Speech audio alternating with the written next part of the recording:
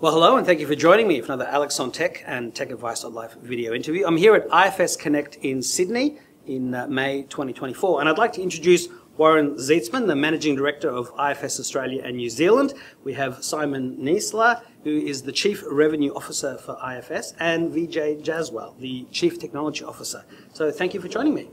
Good to be here. Thank you. Now, before we start, Warren, can you please give us a quick recap of the IFS story in 2024? Absolutely. So IFS is based out here in Australia and New Zealand. We've got 4 offices out here. We've experienced phenomenal growth over the last couple of years, particularly in 2024. It was a very good year for us. We've had a lot of interaction with our install-based customers, and I think there was a big demand to have an event like IFS Connect today in Australia. IFS Connect is our first event in this particular series. We'll be running future ones. And the whole event is centered around collaboration. It's around thought leadership and around understanding what does the future look like. So it's a fantastic event to be at, and I'm really proud to be at it, yeah. Yeah. Well, thank you for inviting me. Now, later this month, in May 2024, you'll be releasing the new IFS Cloud 24R1, which will include upgrades to your IFS.ai capability that launched last year. So how does IFS embed AI into its product innovation to add value to customers, which you've been doing now for more than a decade, despite the current AI craze that emerged when ChatGPT entered the world in November 2022?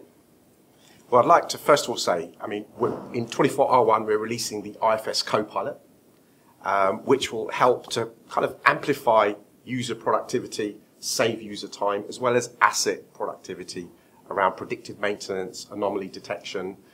And it's not just on the front level, it's not just on the UI level Copilot. The sprinkling of AI, as I call it, is all the way across. And in fact, we have a very interesting data governance layer and data orchestration layer that helps us pick and choose and bring together the various different data sources.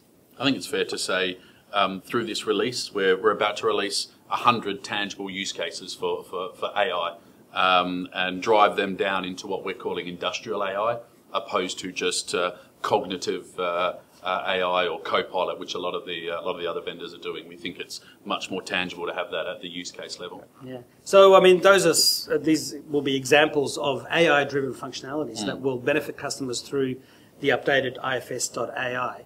But, just expand, this is much more than just a Copilot. Even though Copilots of your own and others are going to be integrated into the future versions as well. Yeah.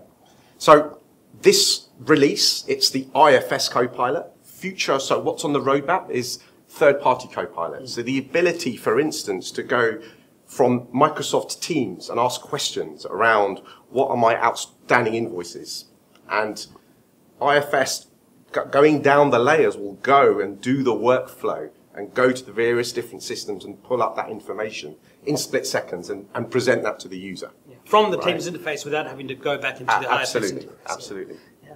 Now, we also heard today during the economic keynote from the chief economist of HSBC about how the world really needs to deliver on productivity now more than ever before. In the past, it was like, yeah, productivity, but now, of course, we've got various economic things happening in the world where this really makes a difference. So could you please elaborate on the areas of focus for delivering value to customers, such as workforce productivity and asset efficiencies? Absolutely, and there's numerous facets to this. There's frontline worker productivity with our connected worker capability, where we have, if you like, it's almost like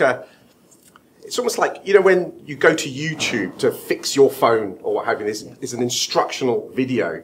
We have this capability for our field engineers or shop floor engineers, where if they need to do maintenance on a particular piece of equipment, there'll be an instructional video on the steps involved, what safety equipment to wear, what the process is, etc. And then from that, the engineer can carry out the actual work and provide that first-time fix, which saves money. Yeah. Rather than going backwards and forwards, we fix the issue there and then. So from a frontline perspective, this efficiency increases, as well as from a back office perspective. The part the engineer needs to install needs to be ordered. There's a supply chain angle, there's a procurement angle to all of this. And what we've done is because we've got decades of experience in these 6 verticals that we approach, we've got all that know-how and we've embedded those processes into the back end. And I could see it was quite advanced. I mean, even if the video was in German, you had the subtitles to turn it straight into English. And again, another use of AI. That's an AI engine that translated that German into English subtitles. Yeah. Now, next up is the ESG, or environmental, social and governance requirements of the modern era, which some are abusing with greenwashing claims, but which are now an essential part of doing business in various markets and countries around the world. So how can businesses move beyond viewing sustainability as a requirement and instead see it as an opportunity for growth and development for the entire company? And again, we work with our customers to actually what we have called is inbuilt ESG, right? So for instance, the circular economy or remanufacturing. So remanufacturing uses 80% less energy than actually manufacturing a piece of equipment from scratch. And again, so that plays into the environment. It also plays into cost savings as well, right? Because, you know, the ability to reuse and remanufacture a piece of equipment rather than create it from scratch. Yeah, absolutely. Well, there's a difference between refurbishing and remanufacturing. Refurbishing is changing a few parts. Yeah. Remanufacturing is remanufacturing the whole piece of equipment, whether it's an escalator step or a piece of machinery or a vehicle part. So, I think a good example of that, Vijay, is Volvo trucks up in Northern Europe. So they absolutely remanufacture their gearboxes, their clutch, and their engines for a great ESG result for not only their customers but for themselves. So I think that's a great real-life example of what you're talking about there. And it plays into environment as well as cost saving for them. Right.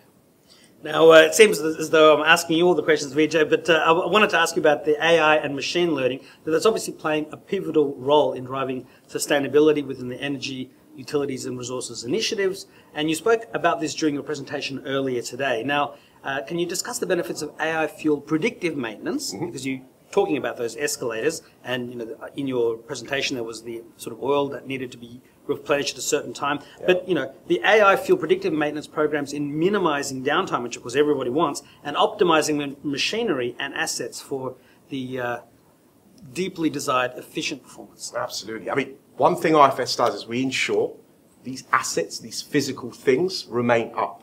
If assets are working, they're adding value. If they're down, they're adding cost, and customers aren't happy. Right? So what we try and do, especially with our anomaly detection, our predictive maintenance engines, is ensure we get an early warning when a piece of equipment is about to go down.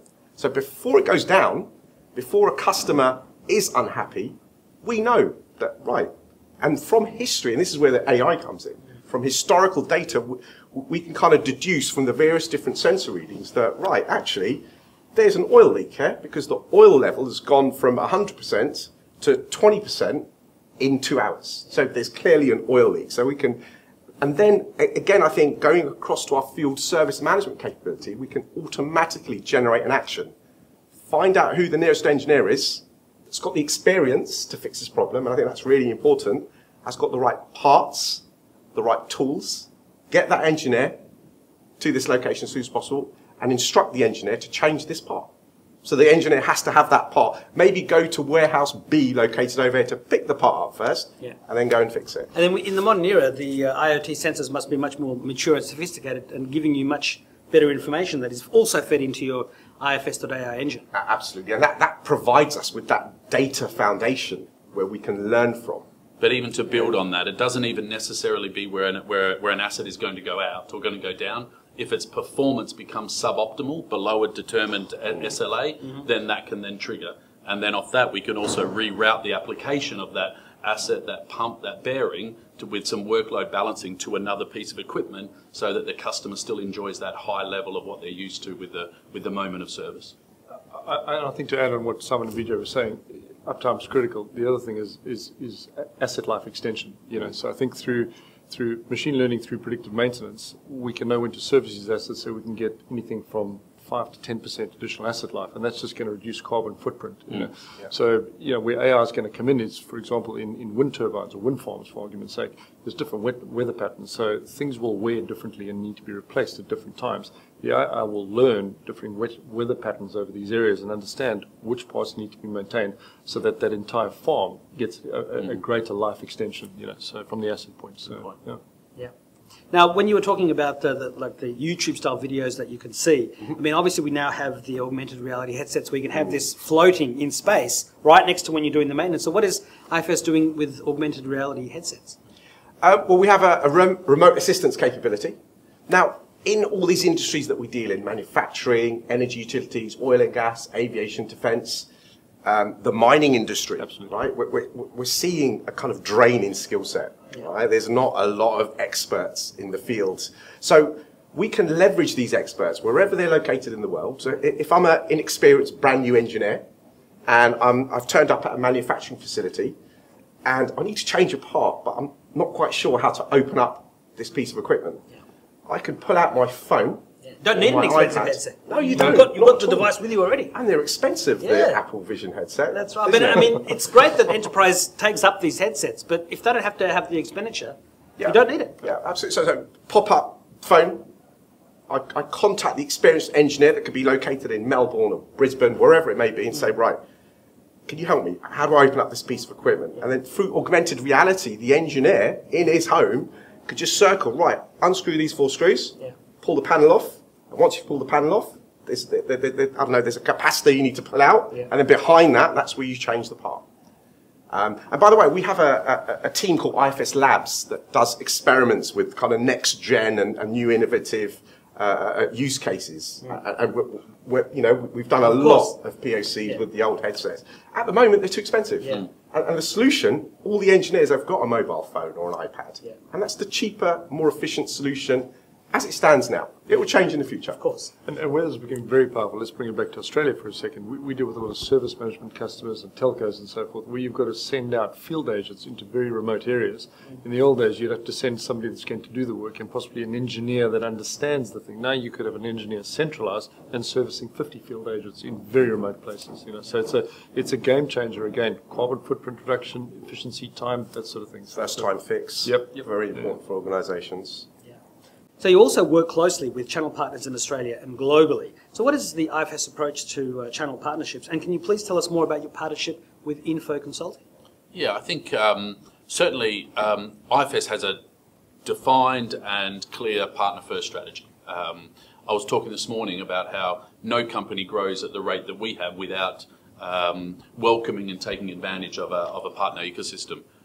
So we absolutely ensure that we're partner-first. We absolutely ensure that partners are able to represent and add value to our customers, and the partner contribution that we have to our revenue streams has increased exponentially over the last 5 years, and it's a key part of our delivery methodology. As far as Info Consulting, Warren, do you want to pick that one up? Yeah, absolutely. So Info Consulting is one of our strategic partners in Australia here. We have different types of partners in Australia. Some may be service partners, some may be resellers. Info Consulting is a bit unique in that it doesn't only act as a service or a reseller, it actually offers some of the IFS services through its own gambit as well. So what that means is effectively they're working with us on some of our customers to actually provide services beyond just reselling it and delivery work. I think what's made that partnership so unique is their approach to the partnership. I think they've taken it on that they're not just there to feed off our customer base, but they're there to actually grow their own business using the technology that IFS builds for customers. And I think taking that approach has made them as successful as they have. They're only 2 years into this game and had an incredibly successful year here in Australia last year. And they were a big player in our market in terms of delivering solutions to customers. So, very powerful player, very strategic player. And I'm looking forward to the next 3 years with the guys. Yeah. And I think that only works, Warren, when you embed them within your organisation here. So they're an extension of yourself. They have access to all the same material that Vijay's team have. They have access to all the same technical and updates, etc., as if they were an IFS employee. And I think that's a key pillar of driving those results. You're on the money there, Simon. That they're a complete extension of IFS in Australia. And I think the other thing that's working well is there's a collaborative approach between the partnership and ourselves. Very often in deals we're actually selling together. It's our technical team, our pre-sales team, their pre-sales, their technical, and we go into the customer, as Simon said today, shoulder by shoulder. We go in there literally standing together as one team. A great example of 1 + 1 = 3. And I was thinking before, of course you're on the money, you're the Chief Revenue Officer. Yes, that'll do. Now, I always like to think that customers can be a company's best R&D division. So how does IFS ensure that product innovation aligns with delivering the innovation customers actually need? And in that regard, are there any examples of customer feature requests, pain points you've solved for them, that are now widely used by the vast majority of users? Yeah, I think as we know, IFS, one of its value propositions is we're very, very focused on our industries. We only work with 6 industries. Now that gives us a real focus as to value added and industry specialization. And I think I quoted this morning that specialization beats generalization every day of the week. Now, as one of the things that I tweeted actually. Oh, did you? From your, yeah. Oh, very kind. One of the things that we do to drive that and enable that is we obviously have customer advisory boards. We're very close to our customers. We have early adopters of when new technology is coming through. And it's fair to say that we're very, very close to our customers. So we have industry directors who are specialists within that given industry and have relationships with those businesses and those industries that go very deep. And I think it's fair to say off the back of that, we've brought through some real initiatives that we've taken to market and brought through. I don't know if you want to talk to any of those, Warren. I can absolutely. We have a global construction firm that runs out of Australia here. And recently they've undergone an upgrade to our latest version, IFS Cloud. In fact, they'll go live in a couple of weeks' time, possibly in the same month and a half. I think the point coming out of that, though, and to expand on what Simon said, IFS is very much around collaboration. And I opened today with around, we actually partner with our customers to understand what is cutting edge, what is best of breed. This particular customer went down from almost 60 customizations to 9. They said, these 9 we cannot live without. And, at that time we had a choice. Do we try and run with 9 or do we try and really stick to true evergreen, starting the world with 0 customizations? And where we've ended up is we've actually taken 6 of those customizations and made them part of the core product, all right?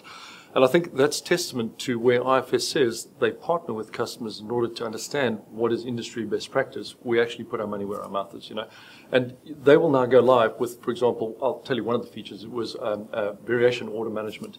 It's a key area for construction companies. It's absolutely critical. And for many years, we've just had it as an extension into our product, And I think looking at this now and really getting this customer to sit and embrace with us this concept of it needs to be part of the core product. We looked at this and went, actually, you're right. Actually, all of our customers could use this.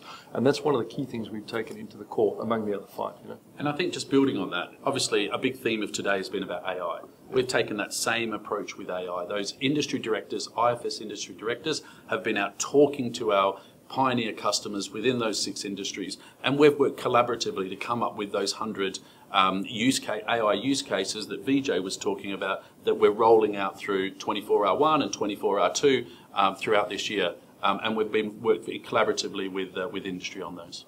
Well, just on the topic of 24-hour 2, I guess that's a bit of a sneak peek into what we can expect. But how might IFS, its customers, and even the planet look in, say, 2030 when generative AI-powered robots, of which we've seen the blossoming beginnings of with Tesla and Jensen Huang at the NVIDIA conference. He had 8 of them there, didn't have Teslas, but he's another big player as well. And these robots are expected to be in manufacturing, in homes, in offices, helping deliver moments of service in truly science fiction ways that will become science fact. Interesting. I think industry, the whole Industry 5.0 really plays into this. Yeah. Industry 5.0 being human robots assisting humans. It's like the Iron Man suit, basically, right? I mean, we have cobots already, but but we don't have the exoskeleton suits like in Aliens or Iron Man quite yet. But I think if you look at AI, the history of AI, as the compute power has increased, so has the sophistication of AI. Yeah. ChatGPT wouldn't be as sophisticated as, it came, last year was the mass adoption of ChatGPT. Go back 10 years, it wouldn't have happened because of the compute power. So I think when it comes to, at the moment, humans still have to do the exception jobs. AI can't do that yet. The kind of the gut feel decisions that a human makes within an organization. But I think as AI gets more and more sophisticated, AI will be able to take over those types of gut feel tasks based upon history, based upon, the cognitive neural deep learning, right? Which is an AI acting more like a human brain rather than a computer. So I think it's just going to help us even more, right? And I guess, Simon, we're going to learn more about 24R2 in Orlando.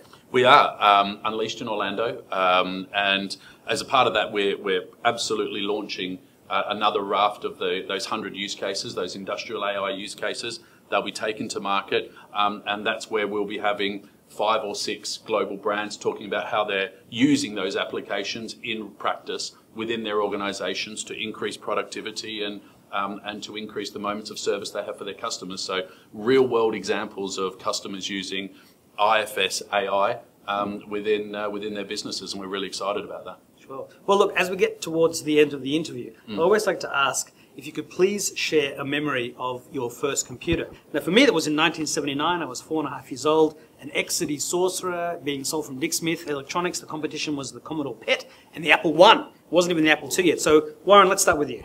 Well, I'm not going to start with how old I was because that'll give my age away. But my first computer was in 1981. It was a Commodore 64, and I got given it by my dad's brother.